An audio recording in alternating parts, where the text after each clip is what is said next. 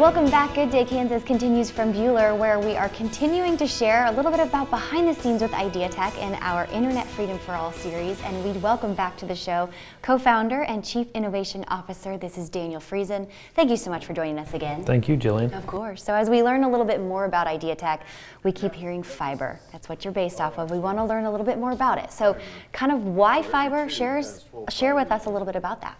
So fiber internet or fiber optics is a technology that uses light waves to basically send internet information from place to place. And the reason it's significantly better is mainly because of its scalability and its capacity. So when we deploy fiber into a community, it's a technology that is by far the fastest technology. It's 100 times faster than cable, 1,000 times faster than DSL or satellite.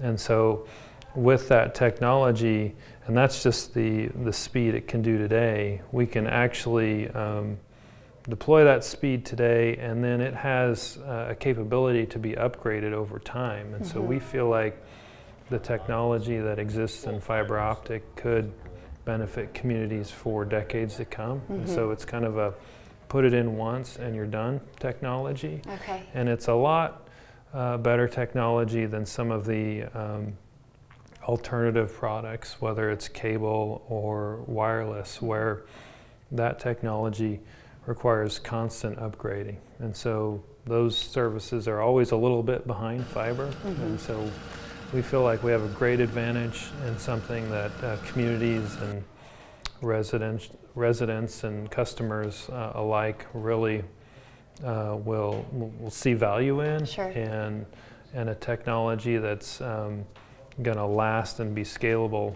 for a long time in the future. Yeah, and you have a unique perspective, being a Kansan, Sure. growing up in two types of communities, but why, in your opinion, why should Kansans want fiber so bad? Kansas is kind of at the bottom end of service deployment levels today, and so we're kind of at the bottom fifth of, depending on which information you look at from a speed perspective. And so Kansans, and they know this already, we're behind in technology, especially in rural areas of the state.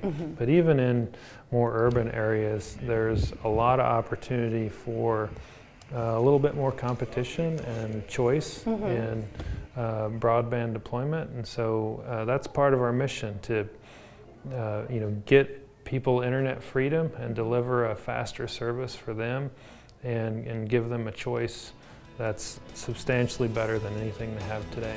So how can someone at home receive more information about IdeaTek or learn if you're headed their direction soon? Yeah, you bet. So they can go to our website, IdeaTek.com, and click on Check Availability for more information.